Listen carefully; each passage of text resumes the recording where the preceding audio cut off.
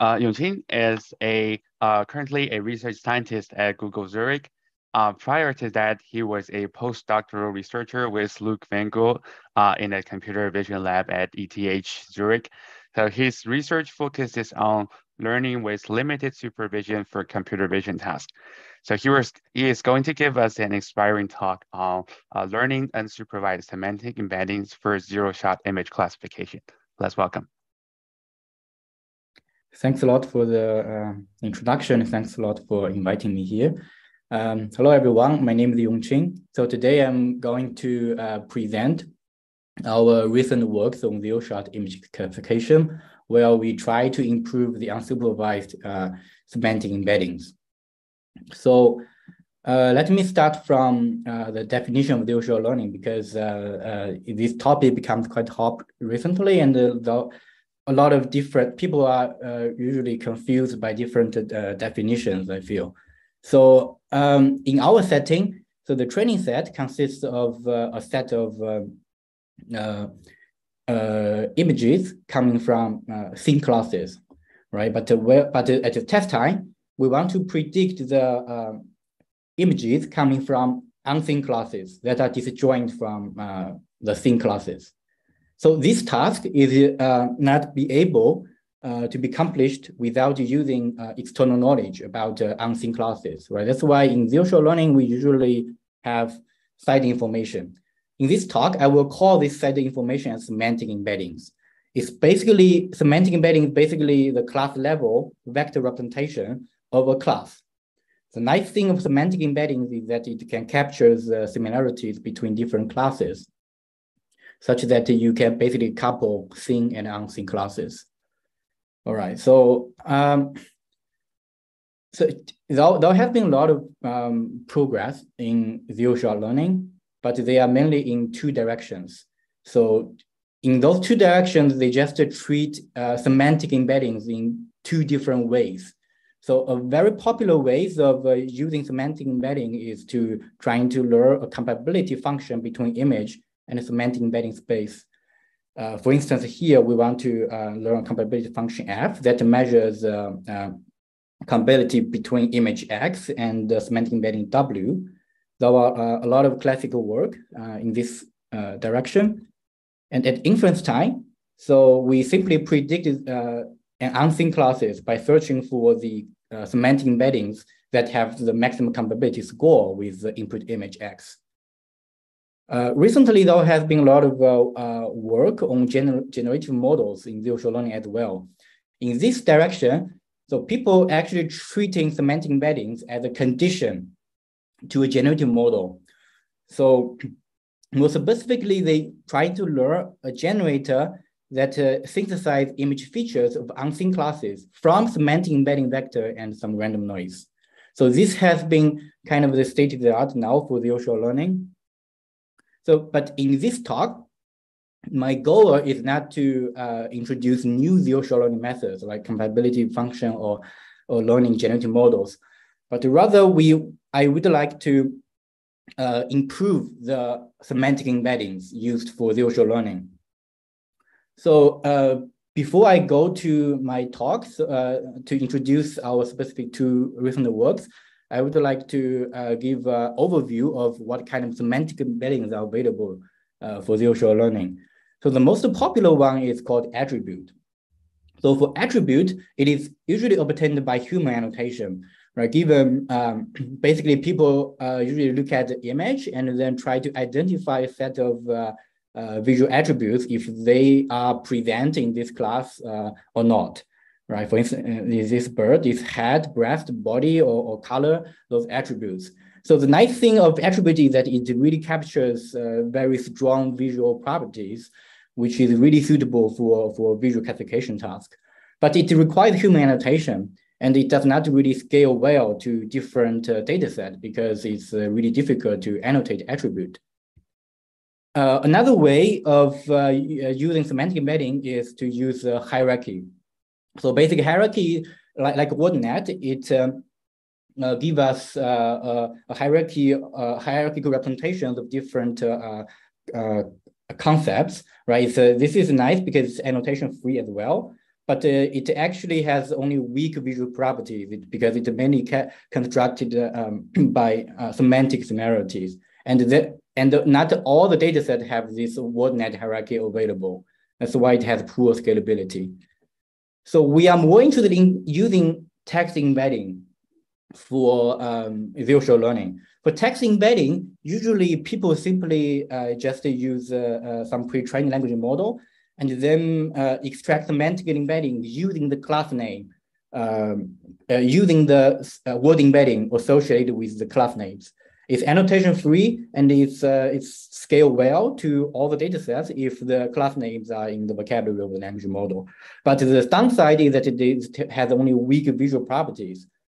So in this talk, I will present two works that tries to improve the visual properties of text embeddings. So from two different perspectives. So the first work is called the VGSE, Visually Grounded Semantic Embedding for Visual Learning. So this work has been published at the last CVPR with these authors. So here is the motivation. So basically, we start this work by thinking about how people try to annotate attributes. So for to annotate attribute, people usually look at a set of unlabeled image, and then they trying to identify what kind of visual properties are actually shared across those images. For example, in this data set, we might find that many classes have this black and white pattern, and a lot of classes are living in the ocean, right? It seems that it's doing sort of clustering of local visual properties, right? That's why we think that can we actually automatically learn those clusters purely from image data itself, right? That's why we this basically motivates us to learn those clusters of local visual features from pure image. So in this image, we show that our models can actually identify those visual properties that are shared across classes. For instance, horns, whiskies living near the water, they can form meaningful clusters by using our algorithm. So here is an overview of our method. So our method has two modulars. It's a two-stage algorithm. At the first stage, we would like to automatically discover visual properties from local image regions. That's why we basically segment the images into regions, and then we learn a patch clustering network to cluster to discover some visual attributes from those local image regions. So in those local image regions, ideally, each cluster will correspond to one visual attribute. Then actually from those visual attributes, right, then we could use those visual attributes, those clusters as a basis to construct the semantic embedding for each class.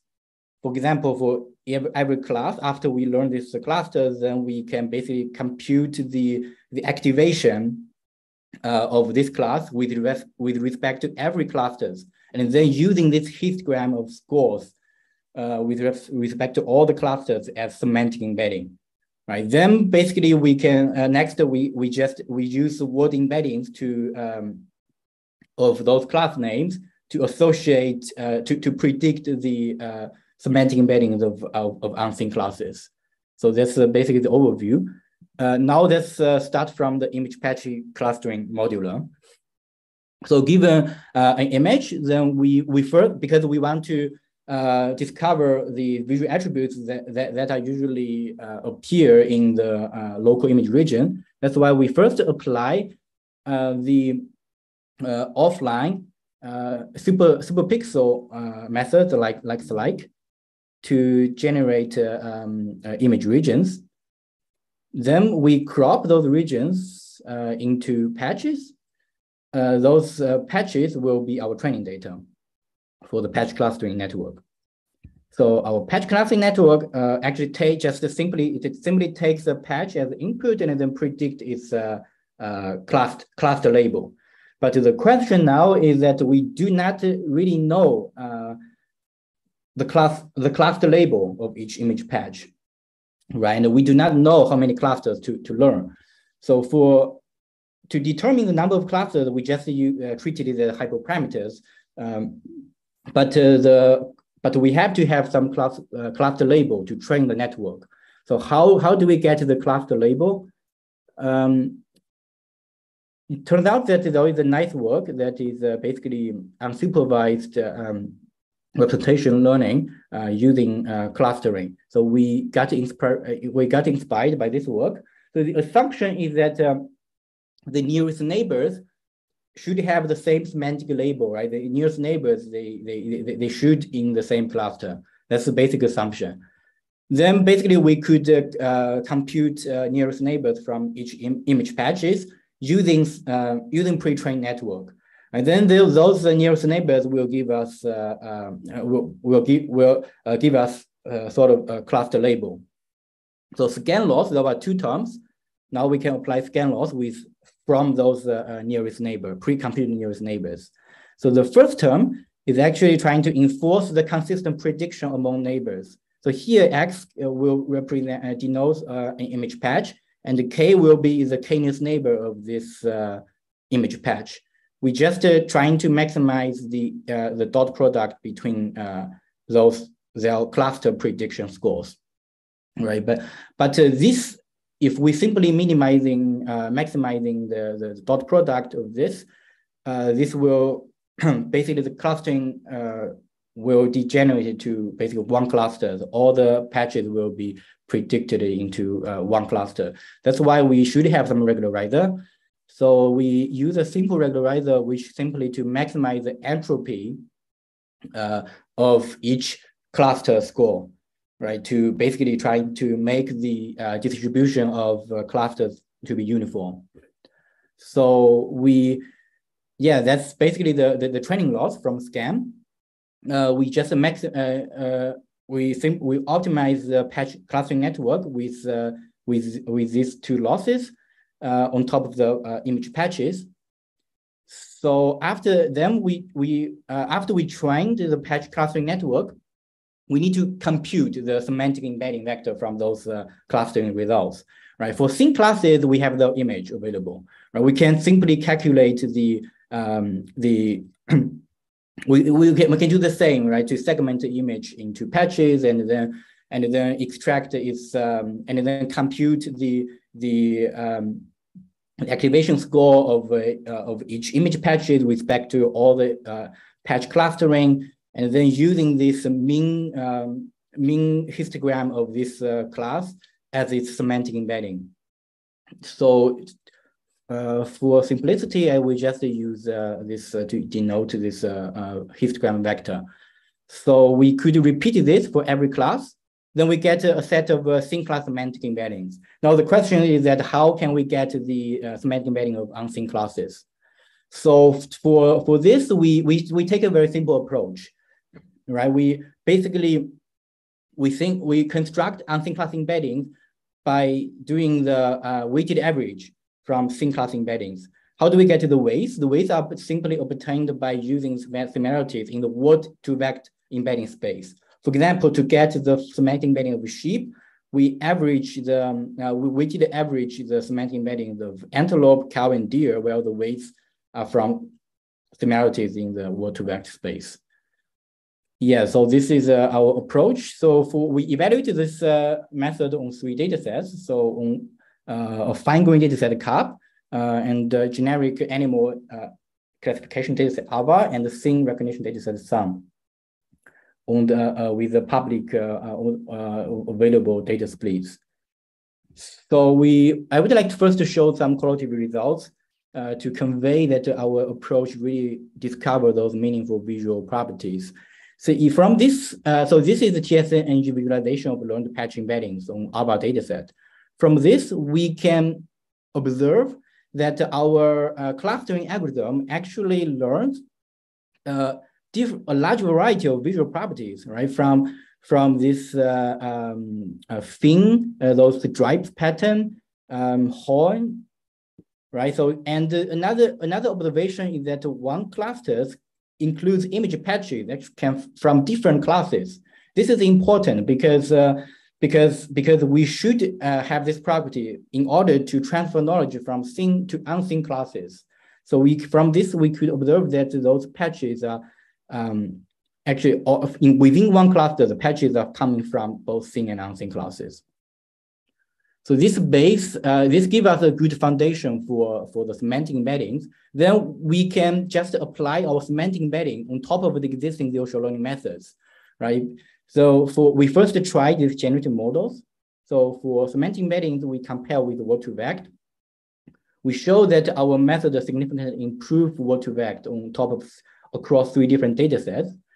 If we apply our methods to other zero-shot learning model, the improvements are actually quite consistent. So to conclude, in this paper we propose to we show that the visual properties can be discovered from representation learning and image patch clustering, and then we use patch clusters to improve the unsupervised semantic embedding, like word-to-vect. In the end, we show that our VGSE outperform word-to-vect across different datasets and methods. So in the second work, which is going to be presented in the NeuralNIPS 2022, we propose a pure transformer architecture for zero-shot learning, where we basically learn semantic embeddings from online textual document. So the motivation is like this. So if basically given those 3 pictures of different birds, so I assume that you are not a bird expert, so you do not know blue jay. So yeah, if I want you to do zero-shot prediction of which image is blue jay, using only class name, right, blue jay, you probably have no clue. Right, it's actually same for language model. If you only use blue jay to query a language model like word-to-vector or even CLIP, it's because it's fine-grained class, it's very likely that it will be really ambiguous, right? Because sometimes blue jay can also refer to a movie. So that's why it's ambiguous to extract semantic embeddings only from class names. However, the story becomes different if I give you the description of blue jay from online textual documents like Wikipedia. Right here, this is one of the sections of blue jay in Wikipedia article. From this description, we found that blue jay's face is white, right? Neck is black, so and the tail are black, sky blue and white. We immediately recognize it should be the left image. This is the motivation. So it turned out that this basically this intuition has been tried before. It's an old idea. However, those papers they encode Wikipedia articles with TF-IDF, and then fix this representation, which is definitely not expressive enough, right, to learn fine-grained categories. So another paper tries to do similar thing is this CVPR16 work, but they basically rely on image level sentence annotations. So in this paper, we only want to leverage class level online textual documents, and we want to make use of those class level documents to improve semantic embeddings for zero-shot learning. That's why we propose I2D former. So the goal is to learn semantic embedding from noisy online textual documents for a given image. So we have the image of a thin classes. We basically collect documents of every classes in the data set. For example, here is a Wikipedia document. So from image side, we have from image side, we append. So we divide image into patches and append the CLS token. So those are fed into a image transformer, VIT. And then image transformer outputs the patch embedding plus the CLS token, which is supposed to capture the global representation of the input image.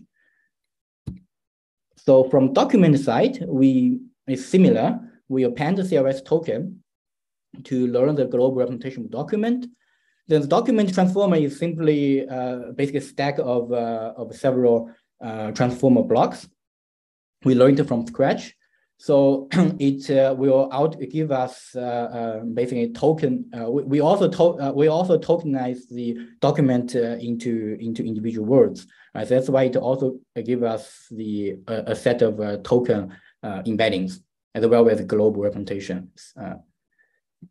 Now, what we want to do first is to align image and document embeddings globally. Right? It's just like a clip model. We simply align two paired data. Right? Here, we just want to maximize the compatibility between image X and its corresponding document D globally. However, the issue is that the document is quite noisy. It can consist of a lot of irrelevant words. Right? Ideally, we only want the document transformer or image transformer to only focus on some visually relevant words. So that's why we propose attention modular here. So this is called I2D global. Right, for our attention modular, so the idea is that we want to search the visually relevant words using image patches as queries. So to this end, we project the image patch embeddings into Q using linear transformations. And similarly for the document side, we also do linear layouts to construct key matrix and value matrix. Afterwards, we compute the dot product between the query matrix and the key matrix. This will essentially give us the attention, basically the score, the attention scores of every across different image patch and document token pairs. For example, here we show the example of this image patch should be attended more on violet compared to forest or green belly. After that, we apply a softmax to get the attention score. So then this attention score will be used as the ways to do linear combination of the value matrix. Essentially, this step will recompute the image patch embeddings using the embeddings from only relevant word tokens. From Q, then now we do pooling. We pull a Q into a flagged vector. Then we can simply apply a linear layout to predict the compatibility score or alignment score between document D and image X. So both of the scores are actually maximized by the simple cross entropy laws. So this is we call this modular as I2D attention. At the inference time, to predict a novel class or unseen class, we simply argmax over basically all the documents to find the class with the highest alignment score with input image X. So this is the trained. So basically, during training time, we free the image transformer while we only train the document transformer. This is trained on only thin classes. For experiment setting, we still evaluate on those popular, widely used visual datasets, including Caltech bird, animal, and flower. We collect our collect our own documents for this task. For Caltech bird, we use All About Birds, which is a bird in Wikipedia. And similar for Ava and flower, we collect our own document data. Now, the first experiment we do is to compare our method with other unsupervised semantic embeddings. So in this table, we compare with the graph extracted from class name, right? And we also try to extract a graph embedding from document, right? Simply to average all the tokens in the document. And the MPNet is the state-of-the-art sentence transformer, where we encode sentence in document and average them to get the class embedding of that class. So TF-IDF is a classical method for zero-shot learning using document. VGSE is our prior work, which use image information and class name. So we observe that using documents outperform using only class name in general. That's the first message. The second message is that learning with image information usually improves semantic embeddings. As you can see from VGSE, right, using image information, so the graph is immediately improved significantly. So finally, our I2D transformer outperform all other unsupervised semantic embeddings because we use both image information as well as document information. So the second comparison we did is to apply our learned document embedding. Right? So basically, document embedding means here the CLS token, the CLS embeddings from the output from document transformer. Right? We simply apply this as a semantic embedding for other zero-shot learning methods, right? And then compare with different semantic embeddings. Our observation is that our I2D embed can improve different zero-shot, can be applied to improve different zero-shot learning methods over those GLAV or VGSE. So this is quite consistent, right, across all the methods and all the datasets. There were some, now I would like to show some interesting visualizations. So first of all, I would like to show the image to document attentions. So here we simply, we show that, we show the top three focused words with respect to individual image patches from this, our I2D attention layer. So the results show that our network can focus on visually relevant words, right? From this example. From this example, we can also see that this image patch region of eyes really focus on words like head and eyeing, which is nice. And we also trying to visualize word to image attention. Here, we think also we do the reverse, right? Given a word, we calculate its attention in the image regions from our I2D attention layers. We show that our method can actually localize those visual words in image regions, even without. I mean, this is nice because this is not supervised by any of those such localization supervision. And we can find those dolphin I found, ocean I find, and fin.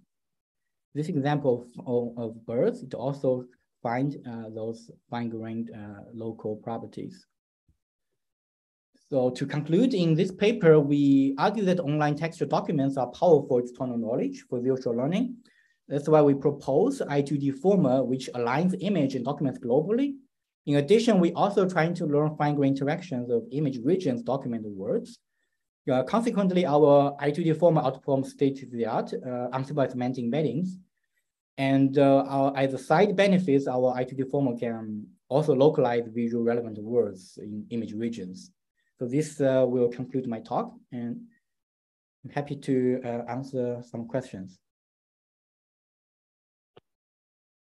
Yeah, thank you. Thank you for your excellent talk. I do have some questions. So before I ask the questions, I wonder if there's any questions from the audience. Yeah. Hi, I'm Wenhao Chai, and I'm from the same lab as Hao Tian. Yeah. My question is, it seems like a language play a role as a bridge and a common feature space with vision features. So for your first paper, you use a combination of the attribute of the visual features, and you use the word embedding to make like a combination. So how do you make an assumption that the vision features and the word like word embedding share the same roles for the combination? So it's like in an image, some of the vision features can be combination in position or other roles, but in documents, it seems like the role is not the same. So how do you make an assumption that they are the same roles for vision and text?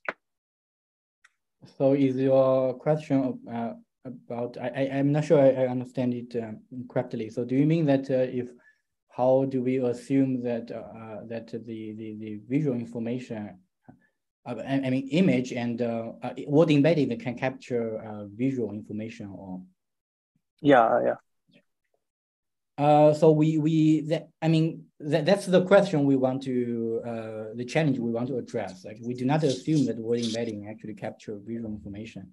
It actually only, word embeddings are learned from pure text, right? That's why we want to address this issue by learn new word embedding representations using image information. That improves the visual properties of word embedding. Does that answer your question? Yes. So do you use any pre-trained word embedding models in this stage? Yes, in this paper, we tried different ones like Word2Vec, Love. And the results show that it can improve both. Okay. Thank you. Sure. Yeah, thank you for the question, and thank you for Yongqin's answer. If there are any questions from the other audience?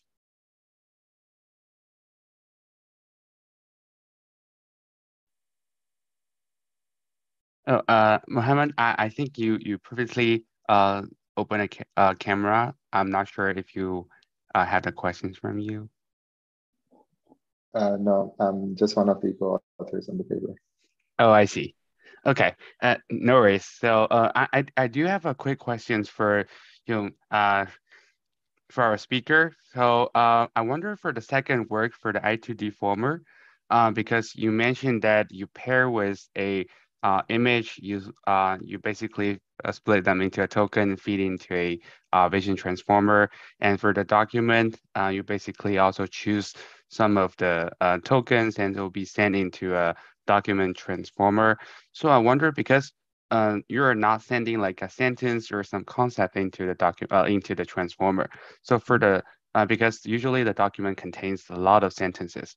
So but feeding to a transformer, there is a limited length. I mean the encoding length. So how because maybe it's part of the word that you select maybe not be described that image that well. So how should you like deal with that like encoder limitation, like length limitations?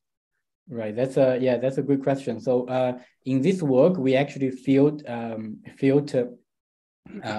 we did some filtering of the documents by reducing to reduce the length. Essentially, we just identify the visually relevant sections from those documents, and then this really reduced the length of documents. So for this bird dataset, I think the maximum number of tokens per document is like about 400. So we just set this 400 as the maximum number of tokens, and then we have our own document transformer, and that's why it's not really limited by any pre-trained transformer. So we train our document from scratch. Got it. Thank you very much for this. And also there's a because you showed a attention. I think in the later slides there is a visualization corresponding to for the bird and for the dolphin. So for here, like you basically show that some of the region are corresponding to some of the words. So I wonder so the document only contains these kind of words, or just choose those words for visualization purposes? Because these words mostly like a concept, but not like a document kind of the scale. Right. Yeah. We just for visualization purpose we selected those visually relevant words, and we want to check that if those visually relevant words can be actually localized, right, from attention layer. We're not argue that our methods actually only focusing on those visually relevant words. It's a really challenging task, right? Because we have no supervision from that, so the documents are really noisy. But it's I think our method can handle it better than if we using only global alignment like CLIP. We show ablation that this localization, this local interaction attention modular can reduce the noise to some extent. So it performs better than using only global branch. I see. So, yeah, that makes a lot of sense. Thank you, Yongqin.